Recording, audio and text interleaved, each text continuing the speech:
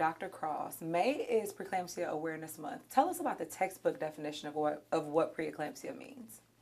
So preeclampsia is when you develop high blood pressure in pregnancy, typically with blood pressures greater than 140 over 90, as well as having protein in your urine or having other lab abnormalities. And it seems like a lot of preeclampsia cases have been going undiagnosed or they're diagnosed too late. Why is this not a bigger conversation about this disease and this illness? It needs to be. It needs to be. It's definitely more prevalent in the African American and Hispanic community for sure. I think that as time goes on, you're hearing about more people being diagnosed with preeclampsia as we start to become more aware of it. But I think we need to do a better job as providers of letting patients know the warning signs, the early warning signs of preeclampsia, just so they can be looking out for these. Because if you've never heard of it, if you've never had pregnancy before, if you've never known anybody with it, you may not know to look for those things. Yeah.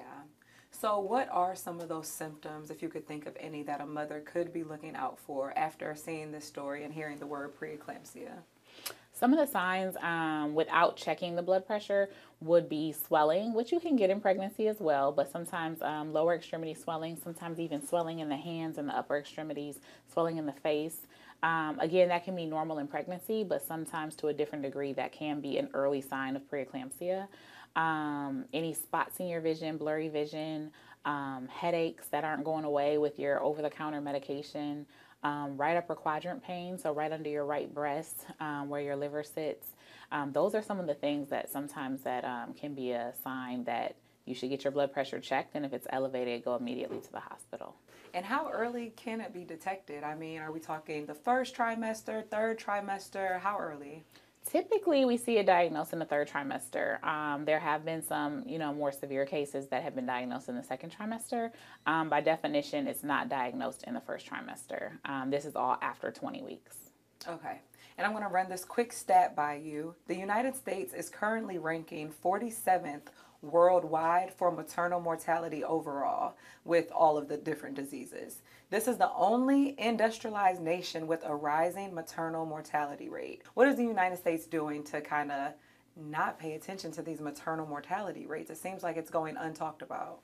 Right, it definitely is. And I mean, the number one cause of that disparity is systemic racism. And so our black and brown patients, our women, are not being heard when they're coming with different complaints. They're kind of being brushed off or swept under the rug. They're being discharged too early from the hospital and things like that. And so just not listening to our patients and the bias that is around the whole conversation. So, unfortunately, as you know, you were not my doctor at the time. You're currently my doctor. I was diagnosed with preeclampsia, and unfortunately, I had to endure a stillbirth after that with my son.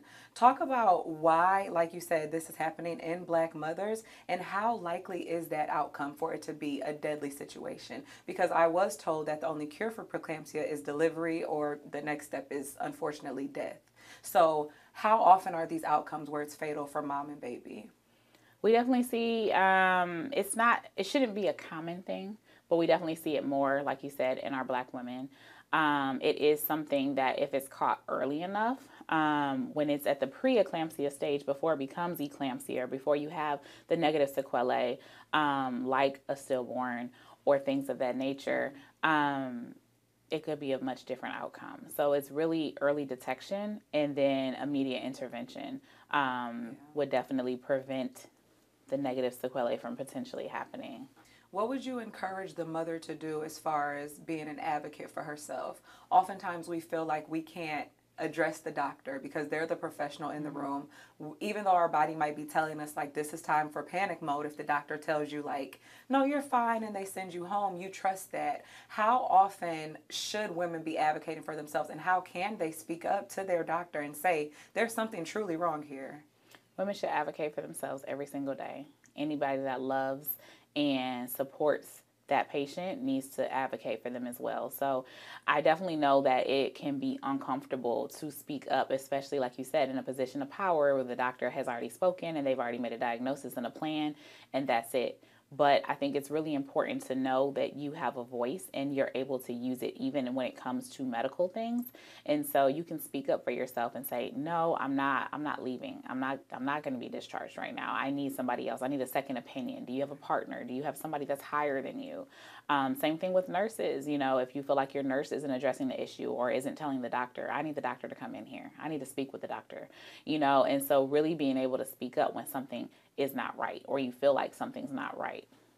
So there is a chance of survival for preeclampsia. Like I said, I was told that the only chances are delivery and death. But what happens when a mother walks in and here's the word preeclampsia? What are the next steps that doctors should be taking? Because there's a small window of opportunity to successfully have that child. So what should I be looking for moving forward? What should I be telling the doctor? Hey, look, I do have preeclampsia. I need to deliver this baby in the next 24 hours. It's definitely survivable.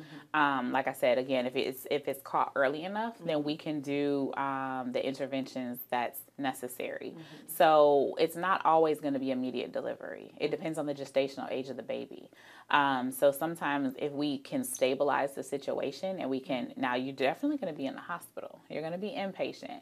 But sometimes if we can stabilize the blood pressure, get your situation under control and can continue to allow the baby to grow and develop a little bit more time in utero, we definitely try to do that. If it gets to the point where it's severe preeclampsia, the recommendation 34 weeks or greater is immediate delivery. We're not waiting. We're not doing anything to delay things at that point. So definitely something that I think is important for patients to know is that when you get a diagnosis of preeclampsia, more than likely you're going to be admitted to the hospital so they can monitor your blood pressure, cycle your blood pressure, and then so you're going to have an IV in. So if you don't like needles, I'm sorry, you're going to have an IV in, and we're going to continue to check labs. We're going to continue to administer fluids and sometimes magnesium sulfate if you have severe preeclampsia to prevent seizures, which is when you move from preeclampsia to eclampsia. So these are all things that we need to have in a controlled setting. And so that's why we don't make the diagnosis and let people kind of walk around and continue to go to work and things like that when they have a diagnosis. Is there a correlation between developing preeclampsia and the HELP syndrome? Because I know for my specific situation, it started as the preeclampsia. I'm not sure if it transformed to the eclampsia or we went right to the HELP syndrome and to the DICE situation. How does that progression happen? Because people think that the last step is preeclampsia and this is, you know, there's no other steps to look out for. What is HELP syndrome and how does it progress from preeclampsia to HELP? Yeah, so preeclampsia is when you have the blood pressures and the protein in your urine, or you just have severe range blood pressures, maybe some lab abnormalities. With the HELP syndrome, it's when you're having elevated liver enzymes, when you're having low platelets, and so platelets is what helps your blood clot. So if your platelets are low, then you can bleed out, you can hemorrhage. And so then that can lead to an issue with that. And so yes, that can definitely go from preeclampsia to HELP syndrome without ever having eclampsia. Eclampsia is defined by everything with preeclampsia, but then now having seizures. So that's what makes it pre versus actual eclampsia. So you can skip the eclampsia completely. And go to having HELP syndrome. And that is when you get concerned, when you talk about things like DIC or things like that, that's a result of that coagulation pathway being altered. So that's when it's very risky from a hemorrhage standpoint. Or how much attention should the average pregnant mother be giving to this? Should we be doing research? Are there pamphlets that we should be reading? Or is it just kind of like, we'll worry about that bridge if we have to cross it?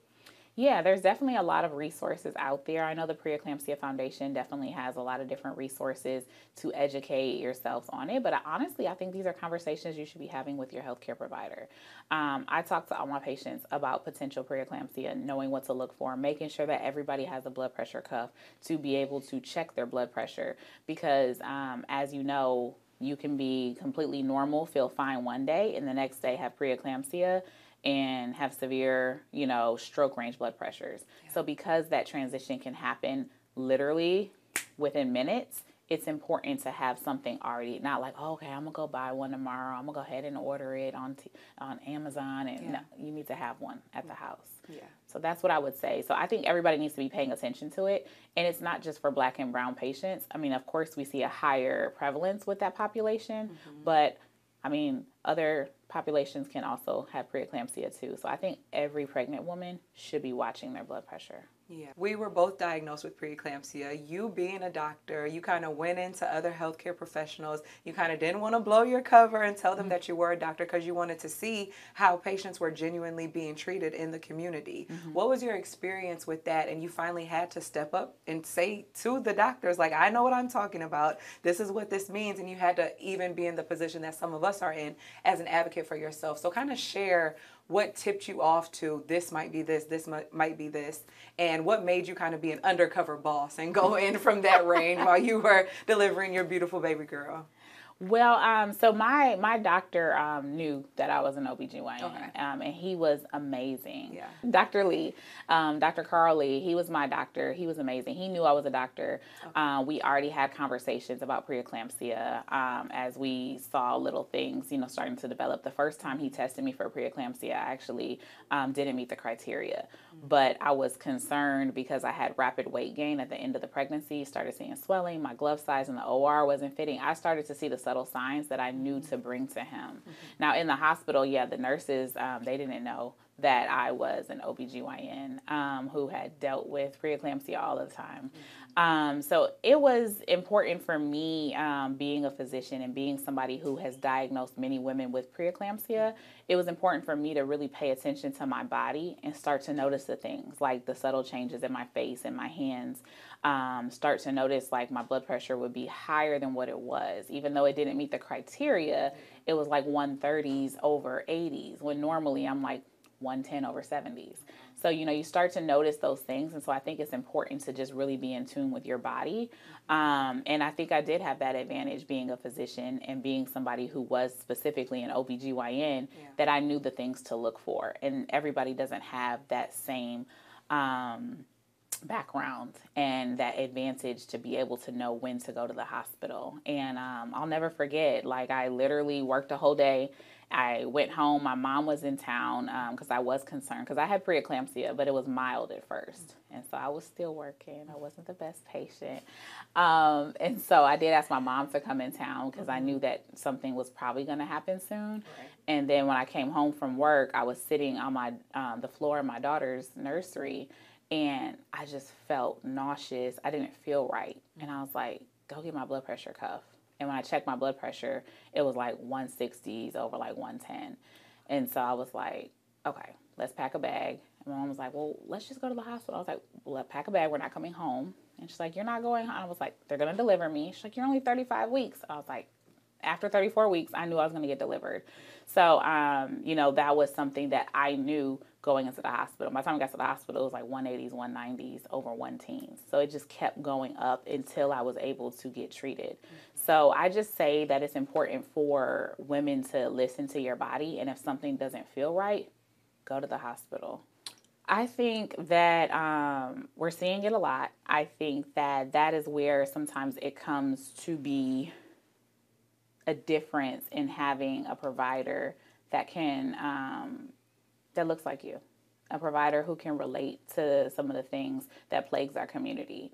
So preeclampsia, like there are a lot of doctors in the community, they see preeclampsia, they're like, oh, she's high risk, and they move you to a high risk doctor, versus a lot of us, people of color, who feel comfortable managing preeclampsia because we see it every day. Yeah. I still continue to manage those patients, of course, with the help of a high risk doctor weighing in. So I do think it makes a difference in having a doctor who is familiar with it and knows to look for those things. At every single OB visit, I'm checking their blood pressure. At every single OB visit, I'm checking their urine. And patients get annoyed, and I'm like, I don't care. I need you to pee in a cup, because I'm looking for those subtle things that you may not really notice. Right. And then making sure everybody has a blood pressure cuff. So I think at the end of the day, I think you should feel comfortable with your provider. I think this is something you should bring up to your provider. Don't just do your research online. It's good to do that as well, but it's also important to have that conversation on what things can you do preventatively. Like taking a baby aspirin has now been shown to be helpful at preventing the development of preeclampsia, and things like that you start off in the first trimester.